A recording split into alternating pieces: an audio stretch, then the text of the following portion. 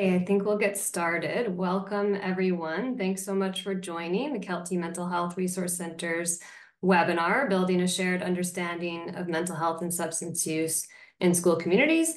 And in this webinar, we're going to be sharing the new Language Matters resource that we've developed in partnership with the BC Ministry of Education and Childcare. My name is Michelle Cianfrone. I'm a program manager with the Health Promotion and Health Literacy team at BC Children's Hospital.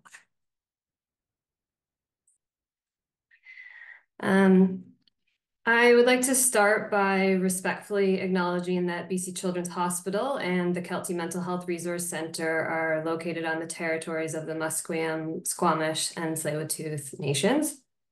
And in the resource that we're going to be sharing, we talk about the importance of knowing and understanding how the ongoing effects of settler colonialism, intergenerational trauma, and racism have disproportionately affected and continue to affect the mental health and wellness of Indigenous people.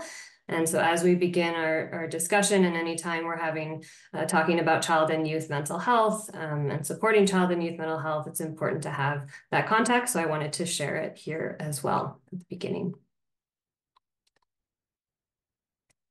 So our BC Children's Hospital Health Promotion and Health Literacy team works to support the mental health and well-being of BC's children's, youth, and families. And our team offers a variety of different services and supports, particularly for schools and school communities. So we offer support with mental health promotion planning and implementation. Our Kelty Mental Health Resource Center has resources and support for parents and caregivers. And we also offer support for school counselors and other clinicians who are supporting the mental health and substance use care of their students through our compassbc.ca resource. So I encourage you to check out those resources as well. And for today's session, so the webinar that we're sharing today, and for the Language Matters resource, this was developed by our school health promotion team. And the school health promotion team works collaboratively to support schools in promoting mental health and well-being of their students by providing coaching, resources, and professional learning opportunities such as this webinar. So a few housekeeping things now that I see quite a few people have joined. So welcome everybody to the webinar. So you've all, your cameras are turned off and you've been muted automatically. If you have questions, so we will have a Q&A session with the panelists. So once we get to that, you can submit questions to the speakers through the Q&A button. If you have technical questions or issues that you want to address to our hosts, you can do that through the chat function, and Mari and Erica will be helping to address any of those kinds of questions. At the end of the webinar, we're going to have a survey link that pops up that we really encourage you to complete the survey. And the webinar is being recorded and it will be available on the Kelty Mental Health Resource Center website.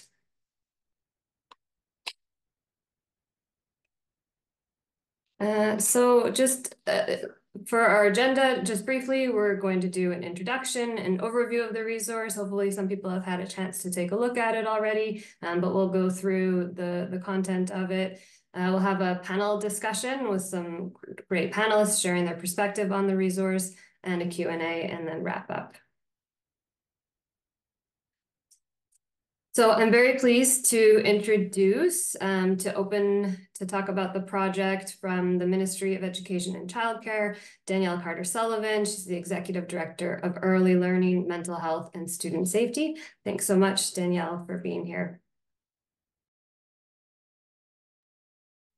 Thank you, Michelle. Thank you so much for that great introduction. Hello, everyone.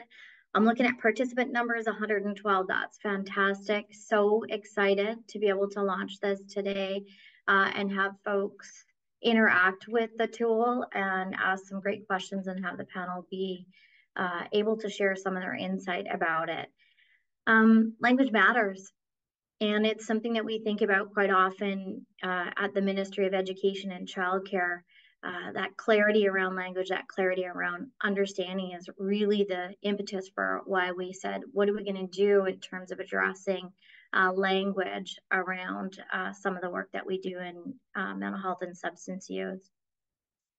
So just kind of posing some questions, the why. So in the beginning of 2023, we said this matters, and so how are we going to address it? And it's part of our mental health in school strategy. So for those of you who are not familiar with that, it's available on our Arrays site alongside this tool as well. So I encourage you to go and have a look at it. And it's really just also completing an action item that we identified a number of years ago within that strategy. So what is it? It's really a resource that's aimed at bridging conversations for folks, both working in school communities and the greater community, to really think about how we can improve and support one another around mental health and substance use needs, that common language, that common understanding. How did we develop it? And Michelle alluded to this a bit around the working group, but we also have the advisory council. We did engagement with K-12 education partners, subject matter experts, Indigenous voices and perspectives, and a whole group of folks have contributed to making this tool what it is today. Who's it designed for? So it's designed for educators, for administrators, for school support staff, for families, for students themselves, and any other personnel who work with children and youth in school communities. And again, just a reminder that it's available on our Arrays website. I want to thank you, Michelle, and thank your team for all of the work. I know there's a lot that goes into this. It's a fantastic document. I think everyone that's contributed such valuable information and insight into creating this tool. I hope it's of value to you in the field as you start to now work with it. And I'm really excited about the webinar today and learning from you and from the panel as well about how to use this guide and see what it holds for us in the future. So thanks so much, Michelle. I hope you all take away some great learnings and lessons as part of this panel. And back to you, Michelle. Thank you so much. Thanks, Danielle. So thanks so much for that great overview and introduction. I'm going to hand it over to my colleague, Alex Gist, who is a health promotion specialist with our BC Children's Hospital team and was the lead project manager on this project. So Alex. Thanks, Michelle. And thanks, Danielle. And hi, everyone. So I'm going to be talking to you a little bit more about the guide. So I'll build off of what Danielle said and providing a brief overview of the guide. And I'll do a quick walkthrough of the resource, and then I'll introduce our panelists for discussion on the guide, and we'll have a few questions for time for questions. So if you have any questions about the guide or questions for the panelists now, or as I'm talking, as the panelists are talking, please use the Q&A button to ask them and start putting them in there right as soon as now. So.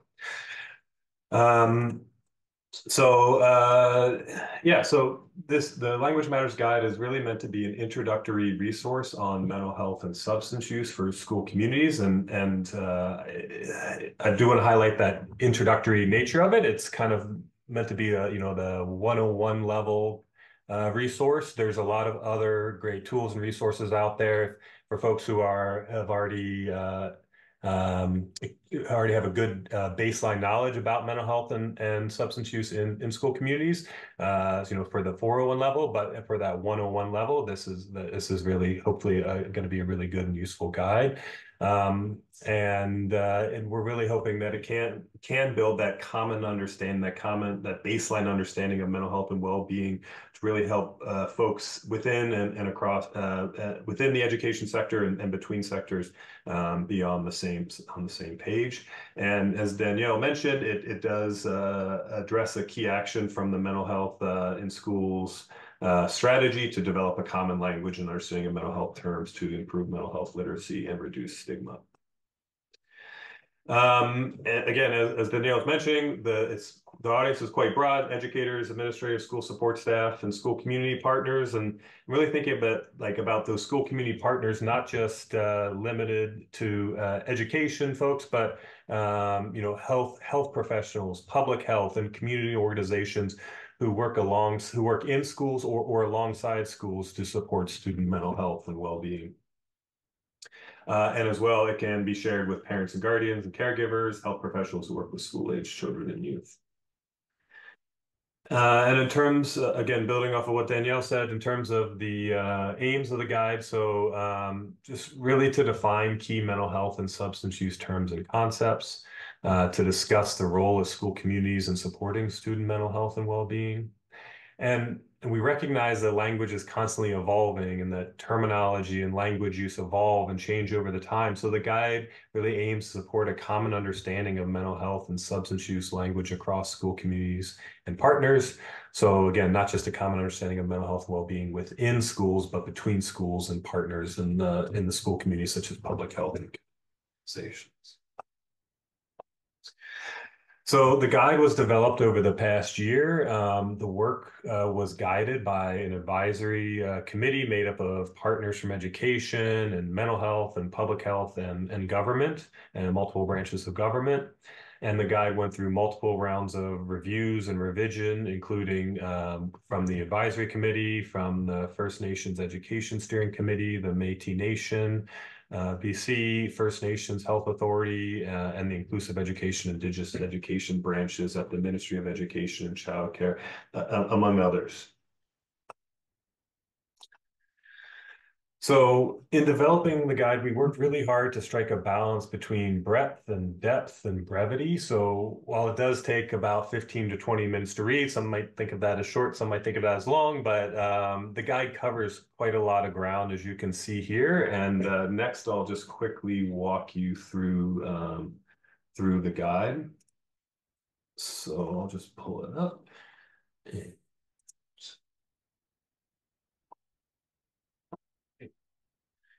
So yeah, so this is the guide. As you can see, it's in PDF form, but as you can see, if you're sharing it in a presentation such as this one, or in your line of work, whether in person or online meetings, each page can act nicely almost as a slide, like a PowerPoint slide.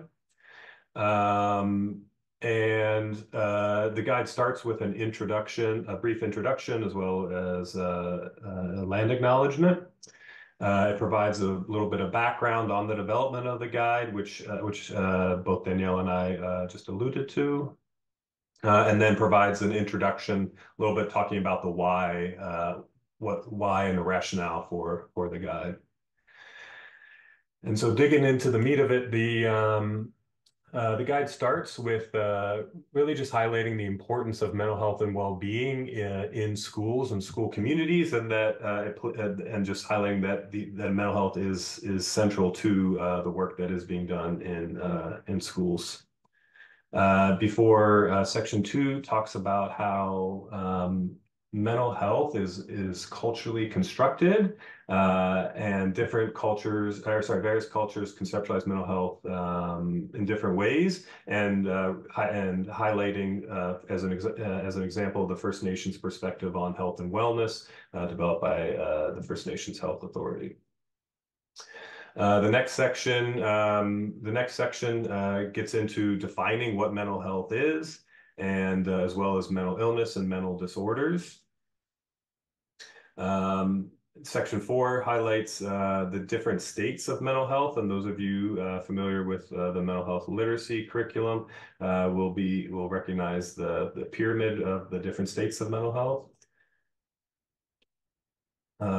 Section 5 talks about the importance of promoting mental health and well-being, including protective factors, and the importance of protective factors for promoting mental well-being, as well as protecting against mental illness, and including highlighting social emotional learning's role in that. Section 6 really highlights that everyone in the school community plays a role in supporting student mental health and well-being, and talks about some different ways to do that, as well as highlighting compassionate systems framework that's being used throughout many schools and school districts throughout BC. Section 7 highlights the importance of a strengths-based approach. Section 8 highlights some common mental disorders among children and youth, including, as you can see there, as well as touching on neurodevelopmental disorders. Section 9 talks about self-harm and suicide and highlights some language that you can consider saying instead of some a little bit more outdated language. Section 10 gets into substances and substance use, includes some like the spectrum of substance use, reasons people might use substances, talks about harm reduction, and then again talks about some of the language you might consider using.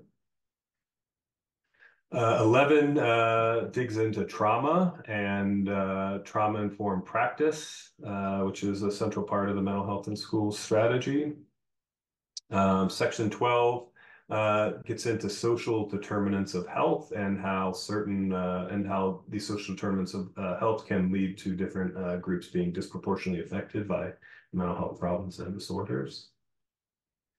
Section 13 talks about, starts getting into what are the role of different educators within the school, including how educators are not expected to diagnose students and gets into a little bit more the role of some of the role of school counselors. 14 expands upon that idea by talking about how, what is the role of educators, including building that safe and caring, inclusive environment for students, which we know is not just important for their learning, but also for their mental health and well-being, and highlights the importance of a distinction-based approach in doing so, as well as an intersectional approach. And 15 really builds upon that intersectional approach and digs a little bit deeper into that. Section 16 talks about some of the various mental health professionals that are based in schools and school districts, and talks about how they can support student mental health and well-being.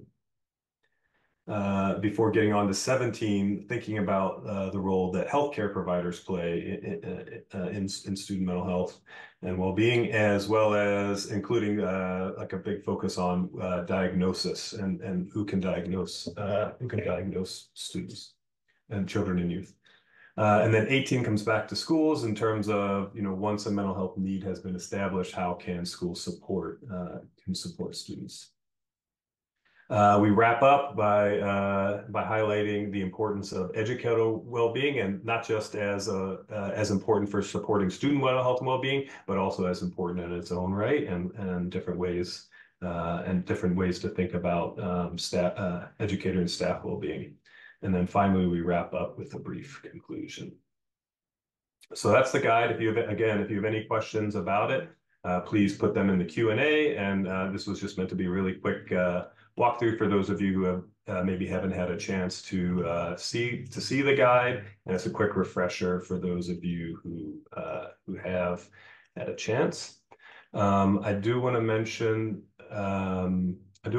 that we've developed a promotional poster that you can use to share the guide. You can print out and put up in a staff room or something like that to share the guide. And my colleague will put that in the chat.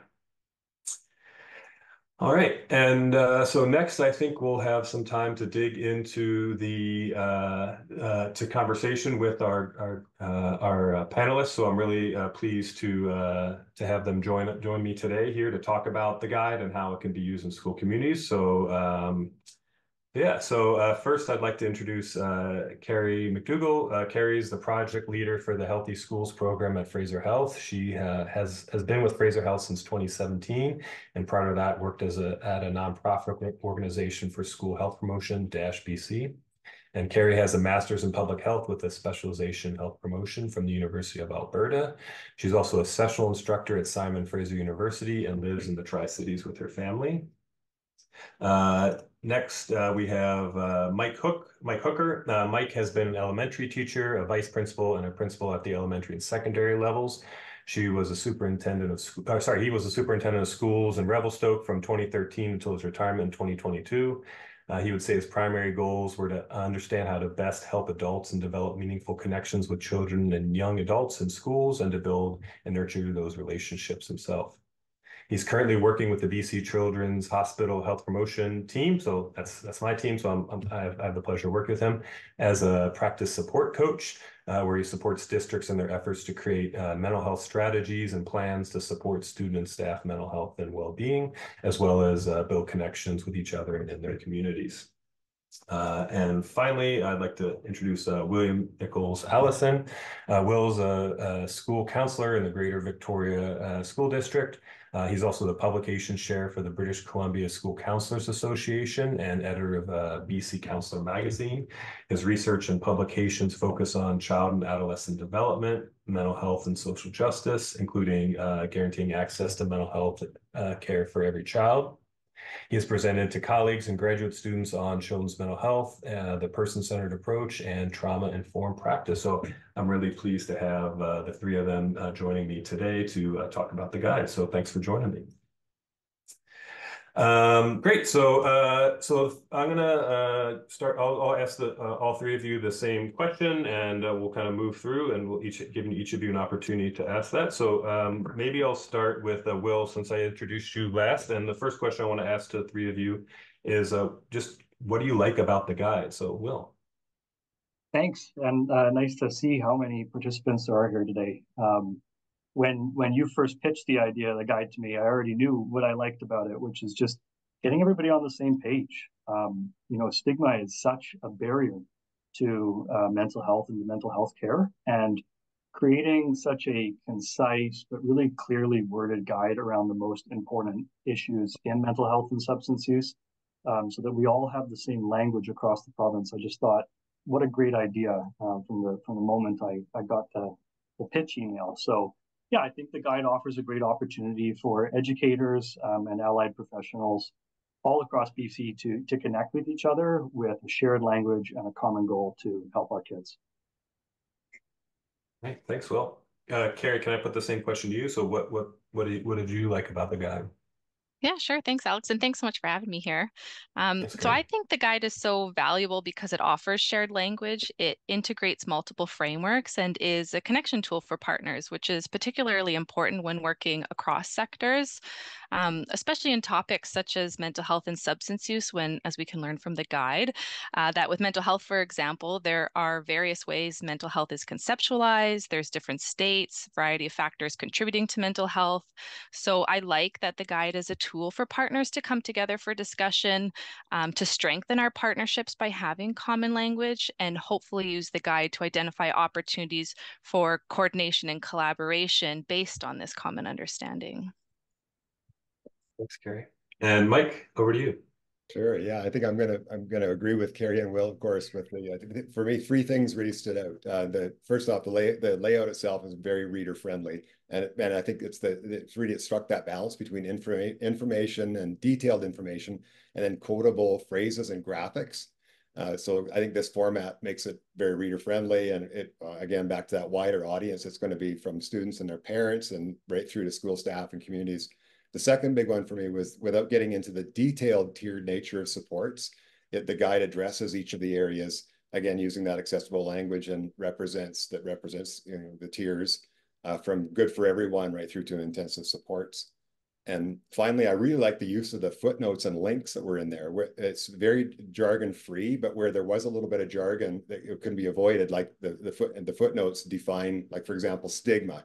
So that clarifies and keeps it accessible for everyone. And then the inclusion of the learning links, like that YouTube that provided the feedback or the backup explanation, I guess, on that mental health pyramid, just took you away to a 3-minute video. It's a quick reminder. So if you feel like you didn't know what was happening right there, you click the link, away you go, and it brings everybody back to that common language part again, keeps it on an even playing field. All right. Thanks, Mike. Great. So the next question I have for the three of you is, like, what parts of it did you find most interesting or relevant for your work? So, Carrie, maybe I'll start with you this time. Yeah, sure. So there's lots, but one of the parts of the guide that I found most relevant, maybe from like a systems or partnership perspective, is point 13 about how educators are not expected to diagnose students, but do play such an important role in noticing changes. And I think we know that educators are quite good at noticing changes in students, and often one of the first adults to notice changes. So this is relevant to our work because as public health partners, we can support with linking to services and navigation. And I know some of the Healthy Schools nurses that I work with have partnered with school districts to support navigation for schools and families to mental health and substance use resources and services available in the community. So to me, these types of projects are a systems approach to Section 13. Great, thanks, Carrie. And how about Will? Can I toss to you as well? To you next. Yeah. So, what part of it did you find most interesting or relevant to your work? Yeah, I'm with you, Carrie. Section 13 and then 14, as you were saying, Alex, it kind of expounds on that as it goes on. I'm just so glad that that's in the guide and that it's addressing a very common concern that I hear from many educators that I've worked with and from colleagues across BC. Because many teachers are feeling the stress and feeling the strain of the increase in child and youth mental health needs across our province right now. And of course, the needs end up in the classroom. And teachers are not mental health professionals by and large, and so they're facing these unique challenges. So I just really love that in section 13 and 14, with very little jargon, as Mike said, we have some really clear guidelines that can help all educators. And then, of course, I have to bring up something that I like about sections 13 all the way up to 18 is that it helps to enhance the awareness of school counselors as qualified mental health professionals who are working in the schools. We have resources in the schools. School counselors are excited to do this work. We're here and we're here to support our colleagues. So I love that that's something that's really elevated in the guide as well. Great, thanks, Will. And Mike, over to you. Sure, good. I appreciate Carrie and Will. You pulled out a particular section. I'm looking at it as an entire, in terms of that entire document, from considering that most, if not all, school districts are developing specific plans and strategies that guide their efforts around mental health now, and many of them have created even actually the overviews or frameworks. I can see the guide being really useful for mental health teams and as a bit of as a resource tool to review their own work and have a critical look at the language that they're using, and then make adjustments because our language and knowledge and understanding is continually evolving around mental health. And then for districts that are in the early stages of creating plans, the guide itself, I think, is going to be useful for beginning and supporting conversations around the need for those plans and frameworks. And that reflects that provides the opportunity to reflect the school communities, their own values, but still with a broader provincial picture. And I think that added bonus of the common language guarantees you're extending beyond your own district. So when you're that in itself will facilitate shared conversations across the province from district to district, because we're working from the same beginning place. All right, great. I really am enjoying the various and different perspectives you all are bringing. So I'm really appreciating that. So I guess my last question before we get to the Q&A, and if you do have questions, just so up to the audience, if you do have questions for the Q&A, please go ahead and put them in there and don't wait. So my last question for the three of you is just so beyond sharing the link of the guide to a colleague or just recommending that they read it, how do you think you could use the guide or roll it out in a school setting or with school partners? So Mike, maybe I haven't started with you yet, so maybe I'll start with you on this one. Sure. Okay. I think two areas jumped out for me in that. The first one is, again, back to that use of effectively an effective catalyst for conversation. I can see a mental health team taking a few minutes at the beginning of their regular meetings to pull a concept right from 1 to 19 and pull one out, discuss it, share a quick reflection. I can see principals using a similar kind of activity at the beginning as a welcome and a warm up to the start of staff meetings or a parent advisory council meeting. And I think actually you could actually classroom teachers where appropriate at the start of a opening discussion, at the start of activities in a classroom, whether or not it's specific to a mental health conversation you're about to have or not, just that it becomes an integrated part of the language. And it's a nice way as a warm-up activity. And I guess the second one I think of in terms of what kind of relates to the planning, I think the structure of the guide that makes use of those bulleted points throughout to highlight specific concepts, I think that really lends itself well to action planning kind of conversations. A mental health team, back to that again, if they're focusing on trauma-informed practice, for example, they could use those. There's those 5 key bulleted areas as STEMs to review the actual steps that they're taking right now or that they want to take to address those areas. So, for example, that first, thanks, Alex, the build a safe, compassionate, and trusting environment. So let's start with that one, and let's respond to questions like, what are we currently doing? How's it going? And are there things we should stop doing or start doing more intensively? And I guess these are just important starting places for planning teams that offer that regular review and update and in terms of just a reflection, an ongoing reflection, discussion, and document. Thanks, Mike. A lot of great ideas there. So maybe Will, can I turn it to you next? Yeah, sure. I love that phrase, Mike, catalyst for conversation, because all four of the ideas that popped up for me when I first read this question are about that. Something I love that we do at my school is every time we have a staff meeting across the whole year, we take just 20 minutes to look at the same document together, but to read one more section. And I love that approach because instead of it being about ticking a box and being like a one and done thing, it's an ongoing, evolving conversation, and that we're growing our understanding together, because that's how schools function best, is when we're working as a team. Something I love that we do in our district is that we have these counselor collaboration sessions where counselors from various schools are getting together and having some time to connect with one another. And I see this resource as being not only a wonderful resource for counselors, but also learning support teachers and other specialists and so on to possibly use during those collabs. As a former practicum student, I would have loved to have had something like this during my practicum. And I meet so many practicum students who are just hungry to learn more about mental health and who are dying for this kind of information to be in a nice little package like this. So like you said, a 20-minute read, practicum students can handle that. They're doing lots of readings. And then the last thing is that, just having community resources available physically in the school, you never know who's going to pick up that binder and have read what's in there, and it might catalyze one of those conversations. So, yeah. Great, thanks. So, Will, when you're talking about practicum students, are you talking about counseling practicum students doing their counseling practicum, teacher practicum, both? Yes, both and Okay. more. Like there's so many different practicum students who move through schools. They might be doing their practicum in speech and language pathology, or they might be doing their practicum in child and youth care. And ultimately, all of us who work in the school system are here to serve the students. And all students benefit from having professionals that are informed about mental health. Great, thanks, Will. Carrie, over to you. Yeah, I think Mike and Will both had some really great and practical ideas. So I think the tool can really, like I've said before, be used to build and strengthen partnerships with public health and other healthcare and service providers. So bringing people together to have conversations about the guide. And I really like the idea of maybe like one section at a time.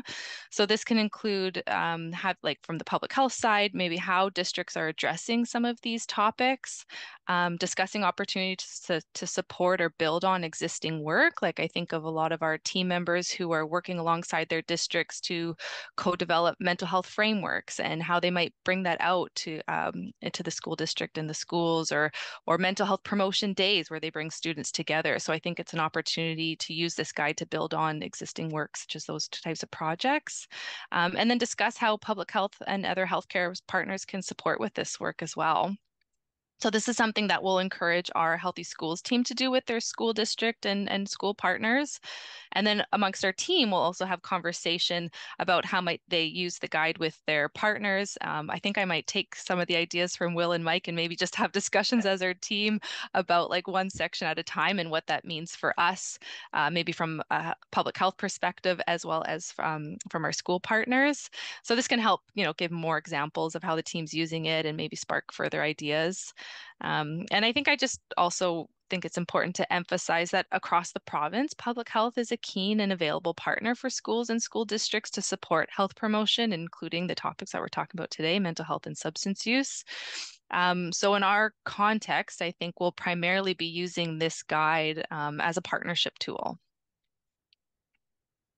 Great. So I think, I heard a lot of great ideas there from at the district level, at the school level, at the partnership level, and also at the university level in terms of practicum students coming in how the guide can be used. So great, thanks for all your answers. Again, just to call out to the audience, if there's any questions you all have, we have some really great folks here that you can dig into their expertise on. So if you have any questions, please go ahead and put them in the chat.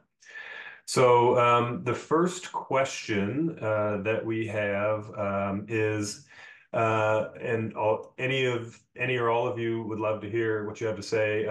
Who do you believe would be one of the best audience members or kind of staff groups to roll out this resource to? So there's so many staff come to the school counselor with an expectation. So like, for example, so many staff come to the school counselor with an expectation of like fixing a kid. So like, how would you think about which groups you think would be most important to or best to roll this out to? So I'll answer that. I'll throw that out to all of anyone. Anyone want to take a first go at it? I could take it first go.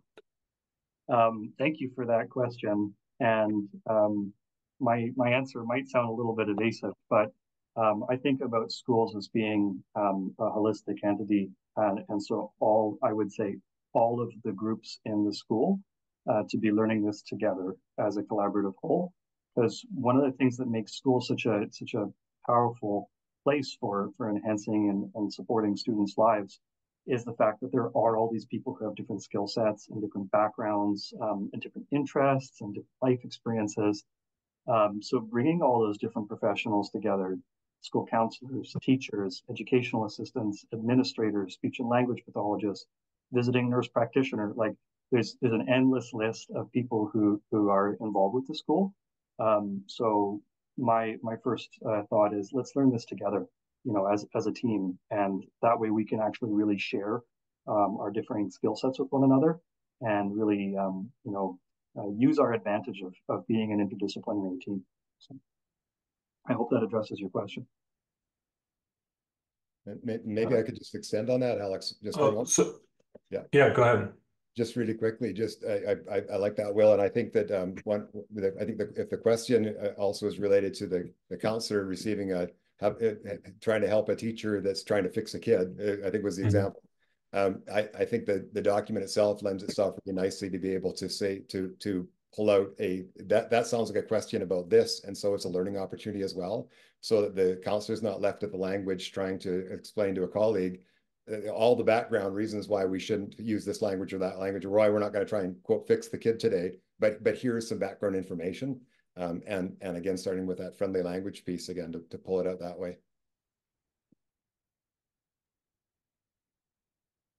And I think I'll just add on to what Will was saying, how it's everyone within the school or a district. But if you're on the webinar or you just read the resource guide and you're just very excited about it, is there's so much evidence around the value of having champions. So if you feel excited, I would say just go for it and find the opportunities, maybe especially the suggestions that Will and Mike gave about ways to incorporate it. And so I think if you're excited, just be the champion to bring it forward. Yeah, great. So I think maybe building on that, Carrie, like, do you think besides like if you're someone who might just be that champion to bring it forward, like, do you think that there are people who might be best placed in schools to roll it out or to kind of lead some of those discussions? It's hard to say. I don't because I don't work directly in a school who might be the best, but I think some of the examples given today, like at a staff meeting, if there's a champion who wants to bring, maybe it's just one section that you're really excited about. I know both Will and I mentioned section 13. So it might feel like and especially you could think back of common discussions perhaps that are coming up in staff meetings. So maybe if some of the staff are feeling like pressures of having to diagnose a student, that's a great opportunity to bring in certain sections of the guide. And so I think each school might function a little bit differently. So if there are those kind of opportunities to even just bring in a piece of the guide, I think that could be helpful.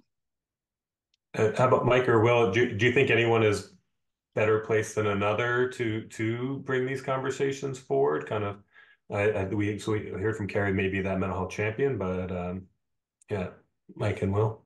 Yeah, I would just add, and I think it's going to lead into that next question as well. I think that it's a shared responsibility, and that if there's an expectation that everyone, if I'm just thinking about as a school principal, I'm thinking about the importance of having everybody from bus driver to custodian through to everybody that's in and out of the building, understanding that they own a little piece of making sure that this is a safe and healthy and supportive environment for kids, and that part of that responsibility is understanding some of the things that are impacting them, and this is a common language piece. I think it's everyone's responsibility, and it leads into that next question, which is like we need to, like, it isn't a matter of time and learning new concepts. It's a responsibility that we have to the health and growth and development of children, and so it isn't an extra in that regard. So everyone's responsibility. But certainly the notion of highlighting them at different spots, like just the access points, so you don't have to go to Will's office to get the guide. You can actually see some of it on the wall in your staff room when you're just taking a quick break, if you're getting a break, and probably you're not, but in those areas, so making it available. Great. So I guess I think you start to allude to this one, Mike, but for any of the three of you, if you have any ideas on like any suggestions on how to combat the eye roll like, like the staff who might be rolling their eyes when a leader may bring this up in a meeting or with their staff, or whether it's that leader or the champion. Yeah, so I'm kind of curious because, like, these are how to combat that in practice, because maybe we can imagine that happening for some staff, recognizing that their staff are busy and have a lot going on. Like, any ideas on how to combat that kind of eye roll idea? People thinking like, oh, here we go again. Such an important question. It's always hardest. It's easy to convince the people who already believe in it. And yet it's really important to be able to get those who don't yet believe on side. And we need everybody on board. So in my experience, real stories, personal stories, and connecting the people. Those little victories of the kid who was too scared to get in the swimming pool for 18 weeks in a row, and because they got help, they were able to face their fears. Those real stories about the people that we've supported, and also from our own lives. Those are the ones that connect with those harder to convince folks. And I think it's a big part of our work as educators and as health professionals as well, is to help people who may be resistant to some of this information to be able to connect it in a way that makes sense for them. So yeah, they just haven't been convinced yet. That's all. I think that's really great, Will. I was thinking something along the same lines around the theory to practice. And so I think the practice part is the experience. And so it could be about sharing experience if it's working directly one-on-one with a student.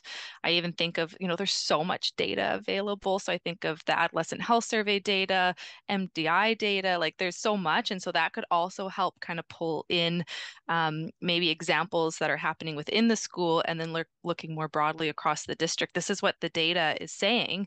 And then you could start to pull out some relevant sections of the guide that could be helpful. And you might not ever get everyone on board at once. Sometimes it can take a while to bring everyone in, but the point that Will raised about little bits at a time could probably support that. Good. So connecting not just theory, but to practice, maybe through the data or through stories, is what I heard from Will. And then that manageable chunks piece might be another way to make it less overwhelming and avoid that. Yeah. Okay, great. And I think we have time probably for one more question. So I do want to preface this question by saying the guide was not developed for parents, guardians, and caregivers as like a key audience, but just kind of curious your thought on like if you think that it might be useful for that parent, caregiver, guardian, family audience. I'm just kind of curious to hear your thoughts on that.